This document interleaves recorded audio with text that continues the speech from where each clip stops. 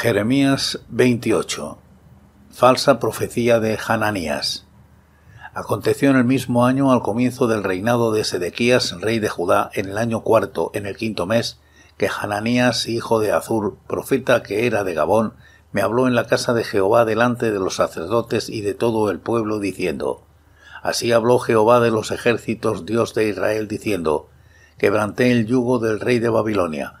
Dentro de 2 años haré volver a este lugar todos los utensilios de la casa de Jehová, que Nabucodonosor, rey de Babilonia, tomó de este lugar para llevarlos a Babilonia. Y yo haré volver a este lugar a Jeconías, hijo de Joacim, rey de Judá, y a todos los transportados de Judá que entraron en Babilonia, dice Jehová, porque yo quebrantaré el yugo del rey de Babilonia. Entonces respondió el profeta Jeremías al profeta Hananías delante de los sacerdotes y delante de todo el pueblo que estaba en la casa de Jehová. Dijo el profeta Jeremías: Amén, así lo hago, Jehová. Confirme Jehová tus palabras con las cuales profetizaste que los utensilios de la casa de Jehová y todos los transportados han de ser devueltos de Babilonia a este lugar. Con todo, oye ahora esta palabra que yo hablo en tus oídos y en los oídos de todo el pueblo. Los profetas que fueron antes de mí y antes de ti en tiempos pasados profetizaron guerra, aflicción y peste contra muchas tierras y contra grandes reinos. Cuando se cumpla la palabra del profeta que profetiza paz, entonces él será conocido como el profeta que Jehová en verdad envió. Entonces el profeta Hananías quitó el yugo del cuello del profeta Jeremías y lo quebró. Y habló Hananías en presencia de todo el pueblo diciendo: Así ha dicho Jehová: de esta manera, dentro de 2 años, romperé el yugo de Nabucodonosor, rey de Babilonia, del cuello de todas las naciones. Siguió Jeremías su camino. Después que el profeta Hananías rompió el yugo del cuello del profeta Jeremías, vino palabra de Jehová a Jeremías diciendo: Ve y habla a Hananías diciendo: Así ha dicho Jehová: Yugos de madera quebraste, pero en vez de ellos harás yugos de hierro. Porque así ha dicho Jehová de los ejércitos, Dios de Israel: Yugo de hierro puse sobre el cuello de todas estas naciones para que sirvan a Nabucodonosor, rey de Babilonia, y han de servirle. Y aun también le he dado las bestias del campo. Entonces dijo el profeta Jeremías al profeta Hananías: Escucha ahora, Hananías. Jehová no te envió, y tú has hecho confiar en mentira a este pueblo. Por tanto, así ha dicho Jehová: Yo te quito de sobre la faz de la tierra, en este año morirás, porque has hablado rebelión contra Jehová. En el mismo año murió Hananías, en el mes 7. Jeremías 29. Carta de Jeremías a los cautivos. Estas son las palabras de la carta que el profeta Jeremías envió desde Jerusalén a los ancianos que habían quedado de los que fueron deportados, a los sacerdotes y profetas, y a todo el pueblo que Nabucodonosor llevó cautivo de Jerusalén a Babilonia, después que salió el rey Jeconías, la reina, los del palacio, los gobernantes de Judá y de Jerusalén, los artesanos y los ingenieros de Jerusalén, por medio de Elasa, hijo de Safán, y de Gemarías, hijo de Gilcías, a quienes envió Sedequías, rey de Judá, a Babilonia, a Nabucodonosor, rey de Babilonia. La carta decía: Así ha dicho Jehová de los ejércitos, Dios de Israel, a todos los de la cautividad que hice transportar de Jerusalén a Babilonia. Edificad casas y habitadlas, plantad huertos y comed del fruto de ellos, casaos y engendrad hijos e hijas, dad mujeres a vuestros hijos y dad maridos a vuestras hijas, para que tengan hijos e hijas. Multiplicaos allá y no disminuyáis. Procurad la paz de la ciudad a la cual os hice transportar, y rogad por ella a Jehová, porque en su paz tendréis vosotros paz. Porque así ha dicho Jehová de los ejércitos, Dios de Israel: No os engañen vuestros profetas que están entre vosotros, ni vuestros adivinos, ni hagáis caso de los sueños que sueñan, porque falsamente os profetizan en mi nombre. Yo no los envié, ha dicho Jehová. Porque así dijo Jehová: Cuando en Babilonia se cumplan los 70 años, yo os visitaré, y despertaré sobre vosotros mi buena palabra, para haceros volver a este lugar. Porque yo sé los pensamientos que tengo acerca de vosotros, dice Jehová, pensamientos de paz y no de mal, para daros el fin que esperáis. Entonces me invocaréis, vendréis y oraréis a mí, y yo os escucharé.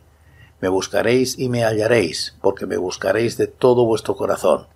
Seré hallado por vosotros, dice Jehová, Haré volver a vuestros cautivos y os reuniré de todas las naciones y de todos los lugares a donde os arrojé, dice Jehová. Y os haré volver al lugar de donde os hice llevar. Pero vosotros habéis dicho, Jehová nos ha levantado profetas en Babilonia. Pero así ha dicho Jehová acerca del rey que está sentado sobre el trono de David, y acerca de todo el pueblo que habita en esta ciudad, de vuestros hermanos que no partieron con vosotros al cautiverio. Así ha dicho Jehová de los ejércitos. Yo envío contra ellos espada, hambre y peste, y los pondré como los higos malos, que de tan malos no se pueden comer. Los perseguiré con espada, con hambre y con peste, y los haré el horror de todos los reinos de la tierra, objeto de aversión, de espanto, de burla y de afrenta ante todas las naciones entre las cuales los he arrojado. Por cuanto no escucharon mis palabras, dice Jehová, que les envié por mis siervos los profetas desde el principio y sin cesar. No habéis escuchado, dice Jehová. Escuchad, pues, palabra de Jehová, vosotros todos los deportados que envié de Jerusalén a Babilonia. Así ha dicho Jehová de los ejércitos, Dios de Israel, acerca de Acab, hijo de Colaías, y acerca de Sedequías, hijo de Maasías, que os profetizan falsamente en mi nombre. Yo los entrego en manos de Nabucodonosor, rey de Babilonia, y él los matará delante de vuestros ojos. Y todos los deportados de Judá que están en Babilonia harán de ellos una maldición diciendo, Póngate Jehová como a Sedequías y como a Acab, a quienes asó al fuego el rey de Babilonia. Porque hicieron maldad en Israel, cometieron adulterio con las mujeres de sus prójimos y falsamente hablaron en mi nombre palabra que no les mandé, lo cual yo sé y testifico, dice Jehová. Y a Semaías de Nehelam hablarás diciendo, Así habló Jehová de los ejércitos, Dios de Israel. Tú enviaste cartas en tu nombre a todo el pueblo que está en Jerusalén, y al sacerdote Sofonías, hijo de Maasías, y a todos los sacerdotes, diciendo, Jehová te ha puesto por sacerdote en lugar del sacerdote Joiada, para que te encargues en la casa de Jehová de todo loco que profetice, poniéndolo en el calabozo y en el cepo. ¿Por qué pues no has reprendido ahora a Jeremías de Anatot, que os profetiza? Porque él nos envió a decir en Babilonia, largo será el cautiverio, edificad casas y habitadlas, plantad huertos y comed el fruto de ellos. El sacerdote Sofonías había leído esta carta a oídos del profeta Jeremías, y vino palabra de Jehová a Jeremías diciendo, Envía a decir a todos los cautivos, así ha dicho Jehová acerca de Semaías de Nehelam, por cuanto os profetizó Semaías sin que yo lo hubiera enviado, y os hizo confiar en mentira. Por eso, así ha dicho Jehová, yo castigaré a Semaías de Nehelam y a su descendencia. No tendrá varón que habite en medio de este pueblo, ni verá el bien que haré yo a mi pueblo, dice Jehová, porque contra Jehová ha hablado rebelión. Jeremías 30. Dios promete que los cautivos volverán. Palabra de Jehová que vino a Jeremías diciendo, Así habló Jehová, Dios de Israel. Escribe en un libro todas las palabras que te he hablado, porque vienen días, dice Jehová, en que haré volver a los cautivos de mi pueblo de Israel y de Judá, ha dicho Jehová, y los traeré a la tierra que di a sus padres y la disfrutarán. Estas pues son las palabras que habló Jehová acerca de Israel y de Judá. Así ha dicho Jehová, hemos oído gritos de terror y espanto, no hay paz. Inquirid ahora, considerad si un varón da a luz, porque he visto que todos los hombres tenían las manos sobre sus caderas como la mujer que está de parto, y que se han puesto pálidos todos los rostros. Ah, cuán grande es aquel día, tanto que no hay otro semejante a él. Es un tiempo de angustia para Jacob, pero de ella será librado. Aquel día, dice Jehová de los ejércitos, yo quebraré el yugo de su cuello y romperé sus coyundas, y extranjeros no volverán a ponerlo en servidumbre, sino que servirán a Jehová su Dios y a David su rey, a quien yo les levantaré. Tú pues, siervo mío Jacob, no temas, dice Jehová, no te atemorices, Israel, porque he aquí que yo soy el que te salvo de lejos, a ti y a tu descendencia, de la tierra de tu cautiverio. Jacob volverá, descansará y vivirá tranquilo, y no habrá quien lo espante. Porque yo estoy contigo para salvarte, dice Jehová, y destruiré a todas las naciones entre las cuales te esparcí.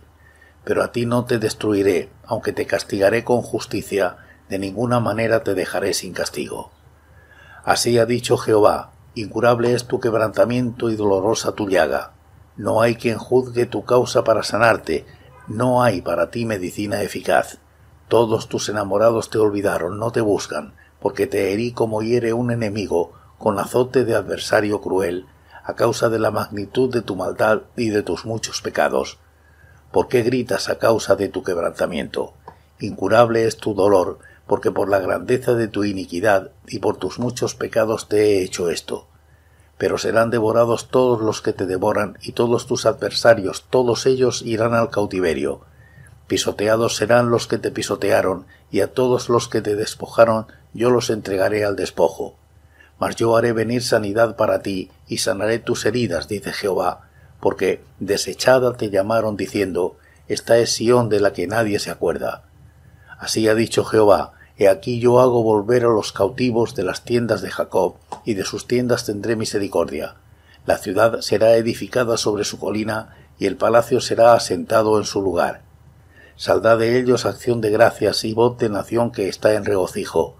Los multiplicaré y no serán disminuidos, los multiplicaré y no serán menoscabados. Serán sus hijos como antes y su congregación delante de mí será confirmada.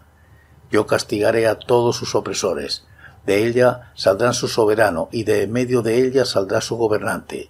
Lo haré acercarse y él se acercará a mí, porque ¿quién es aquel que se atreve a acercarse a mí?, dice Jehová.